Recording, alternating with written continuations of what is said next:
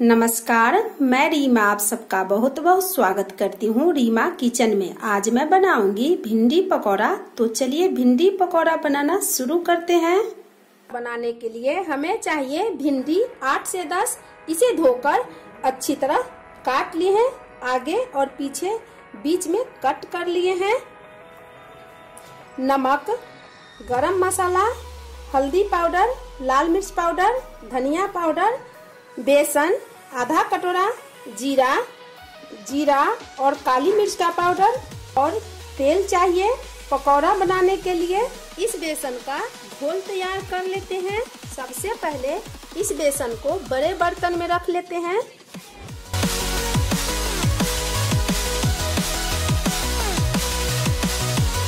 और इसमें सभी मसाला डालेंगे। हल्दी पाउडर हाफ चम्मच, लाल मिर्च पाउडर 1/4 चम्मच, जीरा और काली मिर्च का पाउडर 1/4 चम्मच, गरम मसाला 1/4 चम्मच, धनिया पाउडर 1 चम्मच, जीरा हाफ चम्मच, नमक 1 चम्मच या फिर अपना स्वाद के अनुसार डालें। सभी को अच्छी तरह मिला देना है और थोड़ी थोड़ी पानी डालकर इसका घोल तैयार करना है। सभी को अच्छी तरह मिला दिए हैं। अब इसमें पानी थोड़ी थोड़ी डालकर इसका घोल तैयार करेंगे।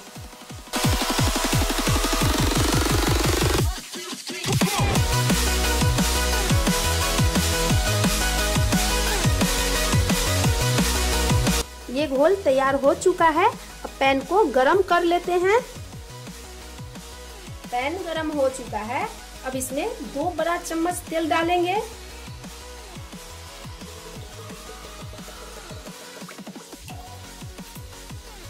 तेल गरम हो चुका है।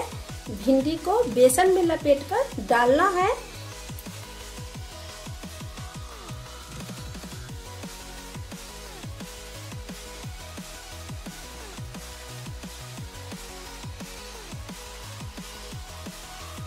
इस तरह बेसन लगाकर डालेंगे। इसमें फ्लेम को मीडियम रखना है।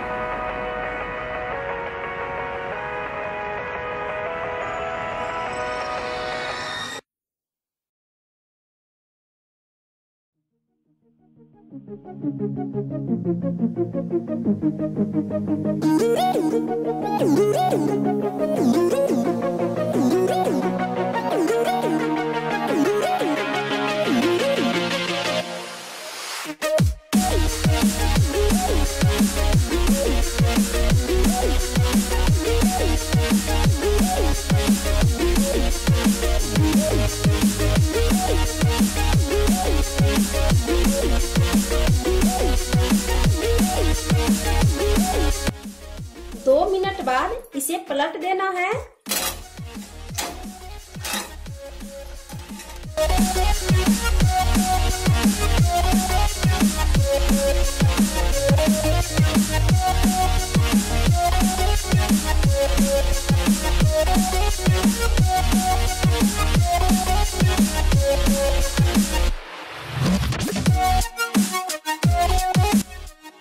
ये भिंडी का पकौड़ा गोल्डन ब्राउन हो चुका है। अब इसे निकाल लेते हैं।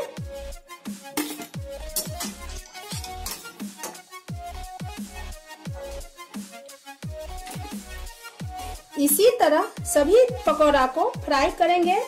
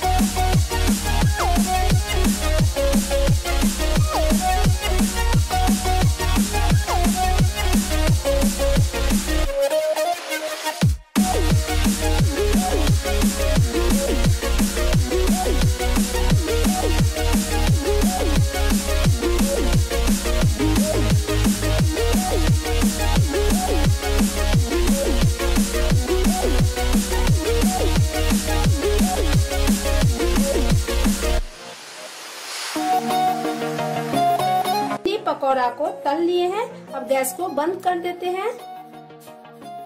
ये भिंडी का पकौड़ा पूरी तरह बन के तैयार हो चुका है। इसे एक बर्तन में सर्व कर लिए हैं। अगर हमारी वीडियो पसंद आए तो मेरे वीडियो को लाइक करें और हमारे चैनल को सब्सक्राइब करना ना भूलें। नीचे घंटी के निशान को दबाएं ताकि हमारे आने वाले सारे नई रेसिपी का वीडियो आप सबसे पहले देख सके।